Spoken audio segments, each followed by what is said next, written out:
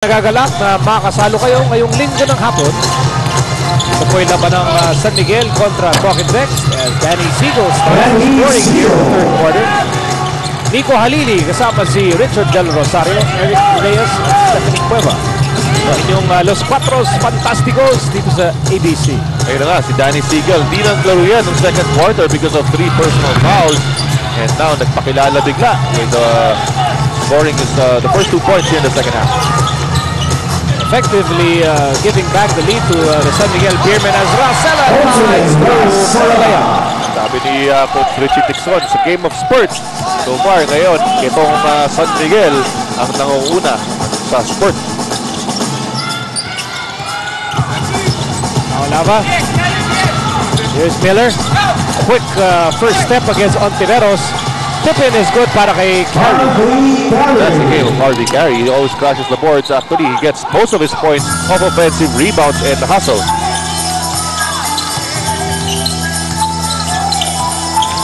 Labang pa rin ang Beermen dito, 55-54. Here's Ontiveros. Firing a three in the face of Willie Miller. Nothing else you can do about that, bro. Ito na nga, TM3 again para kay Don Ontiveros. Atid sa inyo ng bagong TM, power to the people. 17 points today for Ontiveros. Taolava, no go, and there's Harvey Carey once again. Looking like an assist from si Taolava.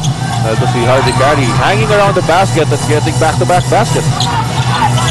2 points ang lamang ng San Miguel, 58-56 dito sa mga unang bahagi ng third quarter. Pull up by Racela, won't work. Rebound para kay Alapag. Alapag is on the move. Alapag over to Miller. Miller goes right. Miller scanning the court laban kay Ontiveros. Miller fires. Gusto sa rin ng kampihan si Don.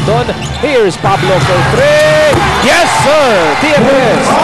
Hatid sa inyo ng bagong TM. Power to the people.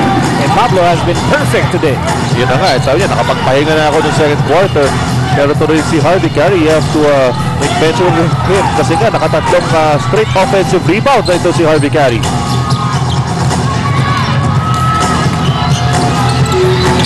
San Miguel now down by 1 point.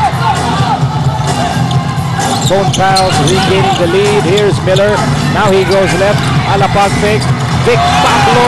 Oh! Pablo is as fierce as fire in this ball game. Ayan na nga, si Vic Pablo no? Akala siguro nakakalimutan na siya itong San Miguel Beer dahil nga scoreless siya ng second quarter pero all of a sudden exploding with a couple of 3-point shots. And in that play of Talk and Text, maganda yung naging spacing nila, maganda yung naging patience nila, giving up that extra pass para malocate yung open man. Pablo already with 20 markers to lead the way for the Phone Pals. 5 of 5 from the 3-point range. Tremendous shooting. Ito yung mga volleybells of the Ateneo. Competing in the V-League, which is being carried by ABC Sports. So manatiling nakatutok sa ABC so you can catch the best collegiate volleyball players in action. 9 minutes to go in the third period. Here's Danny Siegel going baseline. Tried to go under the bridge at sinabitan ni Taolava. Yun na nga Danny Siegel had to be created that time because si Asi Taolava ngayon sumalubong sa kanya. Pinasabit na lang niya si Asi Taolava and will have to get his line from the strike.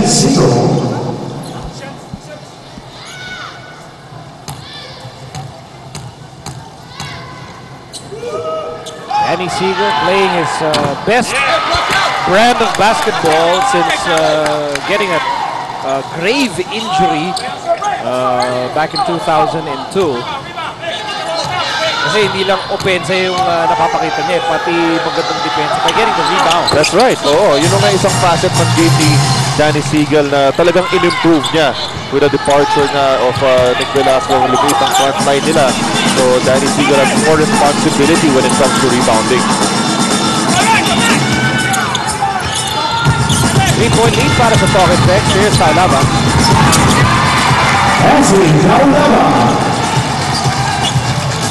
Another great assist coming from Jimmy Alapag, our league leader when it comes to assists, averaging about 8 assists a ball game. Alley-oop! Hindi ng konti, but just as effective. Oo nga, pinasuspense pa ni Danny Seagal that time, pero nilagay lang talaga yung bola inside the rim. 8 points today para kay Dynamite. And Gary nakawala na naman sa loob. Gary now quietly amassing 8 points in the ball game. Here's Racela. To Seagal. Laban kay Pablo. Seagal, 70-footer. No. Rebound ends up with Gary. 5 points ang lamang ng Tokitec. Alapag.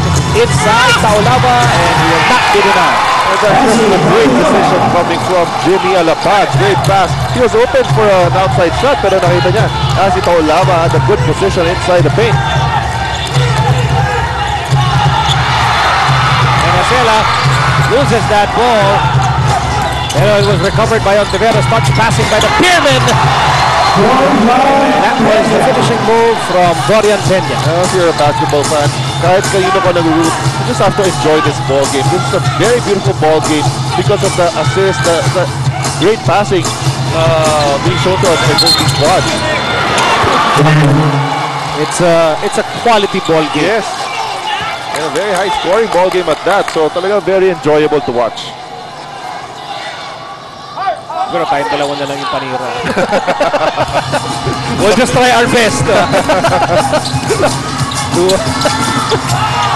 do this game justice as Peña gets another brilliant assist from Racela. However, lamang pa rin ng Tokitec, 68-65 here in the third period. There's a steal completed by Ontiveros. Ontiveros on the move as we near the halfway mark of the third period. Racela will take 2. Si Racela nainis sarili, inumpog yung sarili niya dun sa foam underneath the basket. Hindi na lang, foam yun. Very frustrated na hindi niya natapos yung kanyang layup. Olsen Racela will be seeing action. Perhaps, siguro pang ano na to? 1,000 All-Star game siguro. Olsen, a fixture at the PBA All-Star game.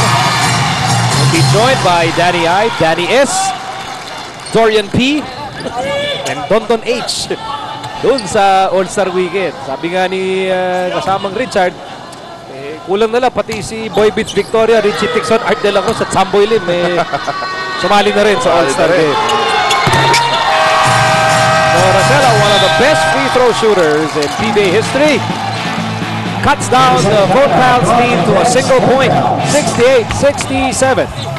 6:33 remaining in the third quarter. Here's Pablo with the drive and the layup is good. Ayan naman, si Pablo naman. Sabi niya, dali. Masyado na akong sinaswerte sa labas. Dito naman ako sa loob. Pablo has been impeccable in this ball game. Phone Pals up by 3. Racela, where's he going with the basketball? He fires. That's short. But Daniel Defonso is there for the layup and the put, despite the presence of two blue shirts. Kaya nga, Daniel Defonso playing very well in this conference. Oh, that's a flop. But perhaps body contact coming from Peña. Daniel Defonso. Robert King says the foul is on Daniel Defonso. Let's watch this. Head defense coming from Daniel Defonso. He got all ball there, pero eto, tingnan natin ulitin natin.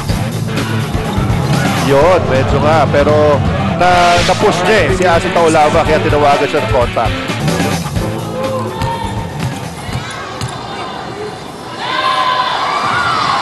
Oh, free throw shooting. Ito na naman pa rin ang problema ng Tokitec. 0-3 for Asi Taulava.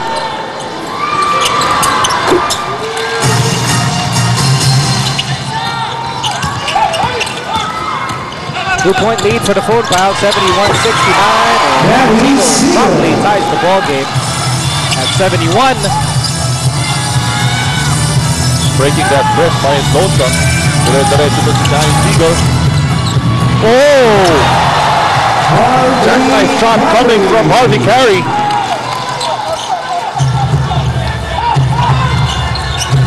Sagutan lang, no? Magagandang tira para sa dalawang kupunan. Saka, it all comes after a good pass. Here's Miller. That's going to be a foul against Rosella. That's his second personal. Well, that's only the second team foul for San Miguel Beers. That's not really a good foul. And another one, kick out kay Vic Pablo. Good extra pass to Harvey Carey underneath. At the youth had to be creative. Nice shot coming from Harvey Carey.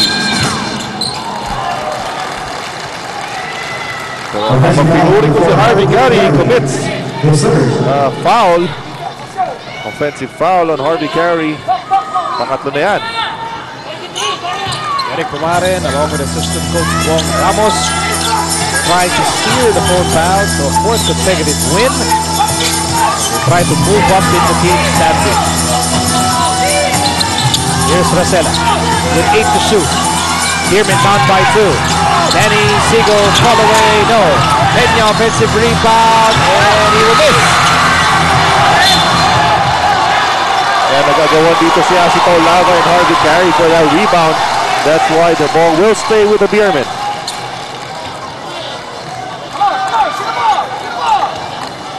Four and 31 remaining in what has been a pulsating third period.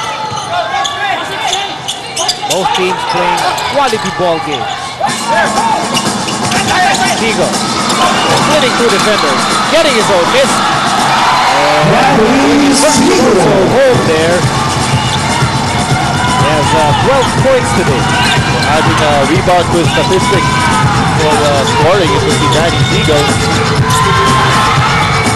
Wala ba picking up the loose ball. 10 to shoot para sa Pocket Tex. Tabla tayo at 73. Here's Miller on the right side. Miller on the hole. No. Matindi talaga yung banggaan sa ilalim. Ibang klase talaga. Yeah, Dorian Peña will be called for that. Asi had a better position, rebounding position there. Nasa likod to si Dorian Peña, kaya siya ay natawagan ng over the back foul.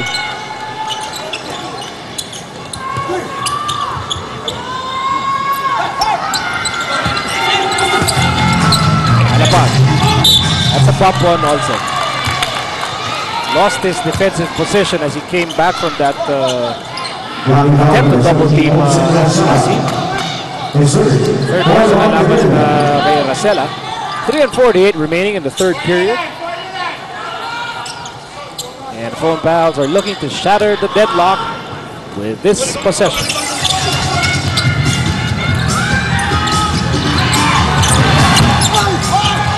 Shady offensive rebound. Oh, and then another loose ball foul. Inatawag kay Olsen Rosella. That will be number 4.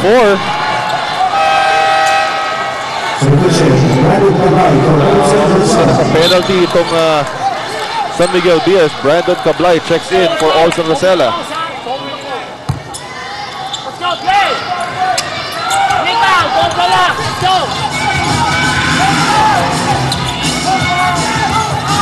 Here's Alapag.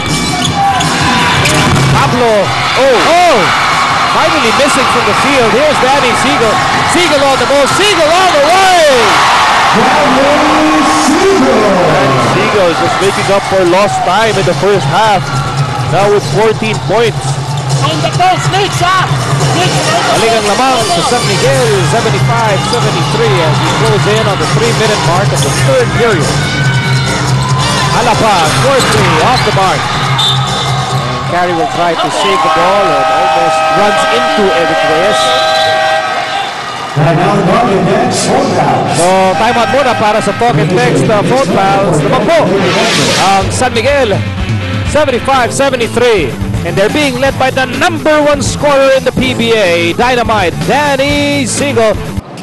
Danny Siegel, one of many San Miguel Beermen who will be in Cagayan de Oro. 11 points in this quarter. leading the San Miguel resurgence in this ball game after they relinquished a 15-point lead back in the first half.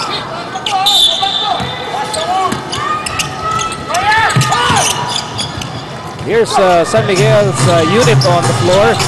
Peña, Cablay, Noble, Ontiveros, and Sigo. Ito si Cablay, now having to quarterback. Dahil may 4 personal fouls na si Racela. Sigo, hand tie! Tough shot from Danny Sigo. Well, tough shot for me. Pero for Danny Sigo, parang just another day at work.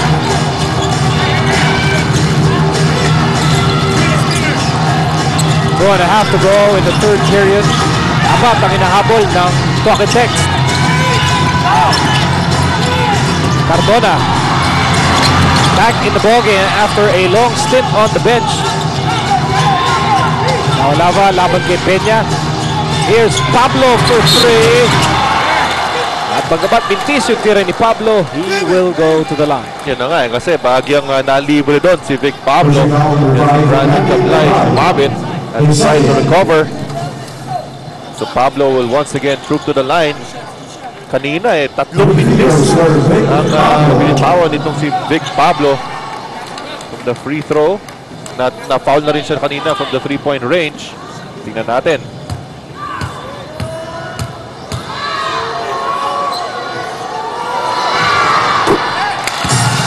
Pablo's career has also evolved. He started out as a pure power forward in college. Tapos naging parang shooting power forward when he entered the PBA.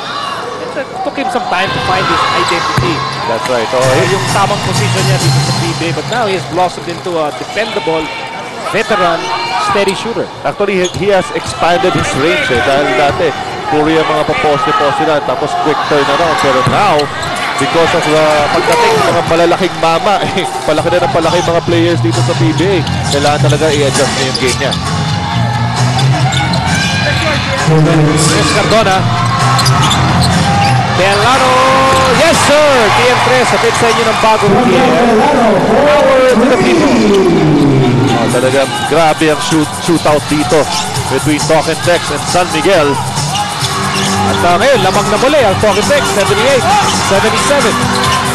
Under 2 minutes to go in the third quarter. Peña, binalik kay Cablay. Cablay, 4-3, no go. Rebound para kay Cardona. Delano to Pablo. Pablo gives it to Taolaba laban kay Peña. This is an hombre matchup. That would be last touch against San Miguel. Well, you can notice the similarity between the strategies or playing styles of both these teams. They start their play at the post dahil nga meron silang mga good post-up players and they get the points from the outside because of good kickouts after double team come. One fouls up by a precarious point. Here's Delano firing over Peña. Oh, there's Harvey Carey once again. You know, maganda kay Carey. He has the great combination of strength and agility. At saka alam mo, dito kay Harvey Carey, he doesn't have a single play designed for him, pero he still manages to get his points. Ngayon, meron na siya 12 points and 11 boards because of pure hustle. And that will extend the phone pass lead to 3. Danny Siegel. Halos nakaupo na sa ere. Si Carey ang tatawagan ng foul. That's going to be his fourth personal, and that will be the third team foul laban sa Talk and Text, thus sending Danny Siegel to the line. Si Danny Siegel trying to take charge for the Beermen here in the third period. Scoring 30 points already here in this quarter alone. Maraming ano dito, no? Sterling individual performances. And you go back to the first quarter, Vic Pablo was sensational. Donovan Ontiveros was sensational for San Miguel in the first half. Right. In the third quarter, Danny Siegel has been a one-man wrecking crew. Fariols saunters back onto the court. Pablo will sit down. Avenido also back in the game. Sa makatwid, tatlo na ang blonde beauties ng Talk and Text on the hard court. siguro they like playing with each other so much, no? Kaya pare-pareho sila ng hairstyle or hair color. Kaya pinagsasabay sila sa loob ng court. Either that or there must be a blood epidemic. Nakakahawa yan. Here's Avenido.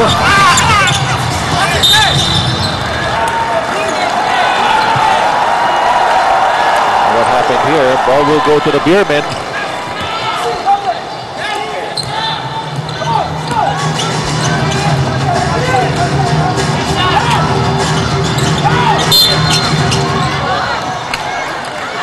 I wonder if the team also pays for their hair too. And then